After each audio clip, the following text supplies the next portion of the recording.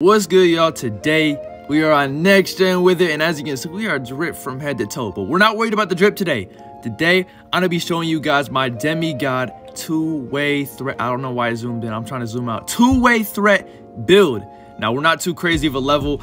Most people out here wearing the 2K day drip, but nah, I say, you know what, I'm gonna look good to play good, you know. Now, this build has a total of 109 badges. Editing Zach here, I actually only have 102 badges, and for the rest of the video, I'm gonna say 109. I don't know what I was on. I was just on some stupid shit, so don't flay me, please.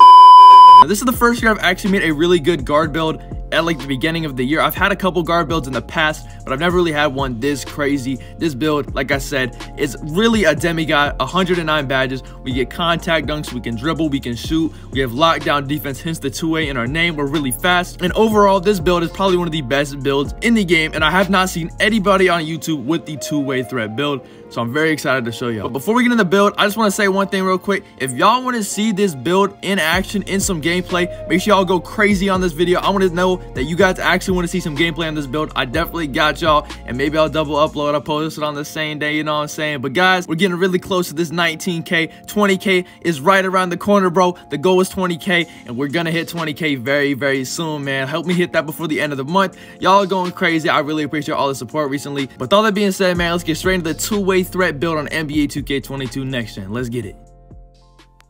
Now that we're in the build, let's get straight to business. I'm not gonna waste too much of y'all time. First name Pinky, last name Game, you know, represent the Pinky gang around here. Position. Now, I spent a lot of time deciding which position was better, point guard or shooting guard. I ultimately went with point guard. I just went over the badges. You get a little bit more badges, and it fits my playstyle a little bit better. If this build doesn't ultimately work for you as well as it works for me, that's okay, that's fine. I just thought I found a really, really good build that personally fits my playstyle a lot, and it has a unique name, so I want to share it with y'all. Hand is lefty, doesn't really matter. I just am doing my IRL stuff with I like IRL. I was jersey number 20, and I'm a lefty IRL, and I just prefer shooting with my players left-handed. Boom, boom, boom. You already know. Now for the height, like I said, this build is going to be a speed demon on the court, so we want to be a little bit smaller, and I just want to have a fun build that gets contact dunks.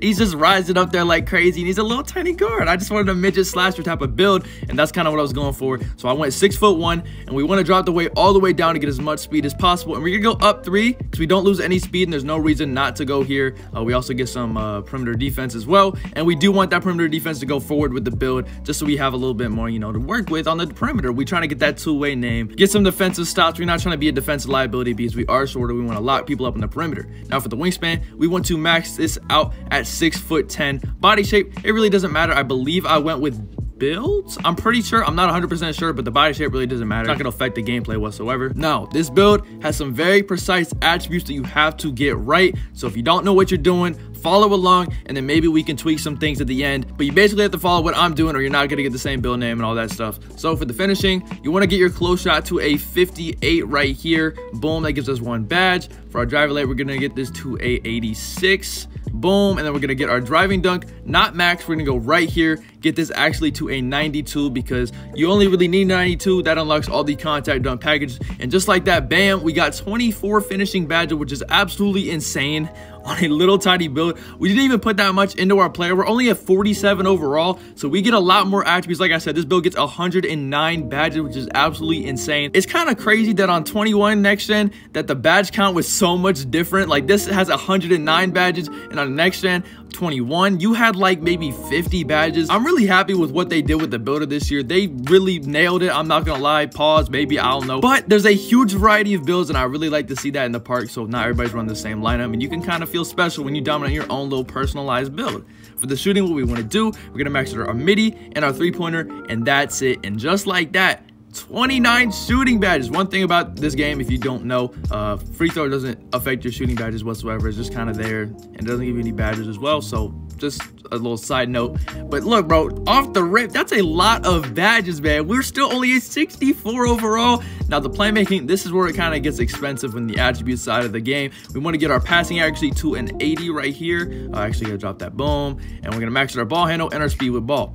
And now we do get 31, but there's no reason to go above an 86 ball handle because you get all the moves you need at an 86. We already have the speed with ball. That's not tied in with the ball handle, so we're still going to dribble fast with this build. So we're going to drop this down right here. Still get 30 playmaking badges. We only drop 1, and this gives us a lot more attribute points to work with when it comes to the defense and the physicals. So that's why we're going to do it that way. Now for our defense, we're going to max our perimeter defense. We're going to get our steal to an 86 right here. Now for our block, we're going to get this to a 57, get 1 more defensive badge. And I'm just really curious, I'm not going to lie, to see what we can do with this type of rating. I want to get some chase downs. I'm only 6'1". I just think it'd be hilarious to chase people down with this build. Now for the rest of the attributes, as you guys can see, we are only a 94 overall. So we're going to max out our speed, and we're going to put the remaining attributes on our vertical, giving us an 85.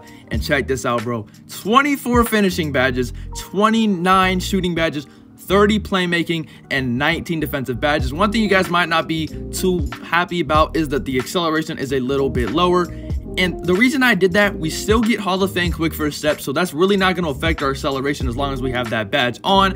Bro, we have nearly max physicals with 109 badges. That is absolutely insane. I didn't think this was even possible to get on a point guard build, but check this out, bro. Takeovers, I went with finishing moves right here, and then on my second takeover, I went with limitless range. But once you get your Mamba mentality badge, I was really intrigued to get ankle breaking shots, so I'm probably gonna switch these around. Boom, boom. But I really wanted to make this like a midget slasher type of feel. I know 6'1" isn't a midget, that's actually a very tall human average height, but in terms of NBA players, y'all already know. But I just went with limitless range right here just because I want to pull it from deep, just confuse people. And as you can see, we have built the one, the only two-way threat build with shades of De'Aaron Fox, Muhammad Abdul-Rauf, and John Wall. And yeah, man, that's basically it for today's video. If you enjoyed this video and you enjoyed this build, make sure y'all drop a like, subscribe, do all that good stuff. And yeah, man, that's basically gonna wrap it up for today's video. If you enjoyed this build, make sure y'all drop a like, subscribe, do all that good stuff. We're on the road to 20,000 subscribers. We're trying to hit 100K before the end of the year, and this is just a small step, and I really would appreciate your help. And yeah, man, that's it for me. Hope you have a great rest of your day. If y'all want some gameplay on this build, just let me know, and I got y'all, and I'm out. Have a good one. Peace.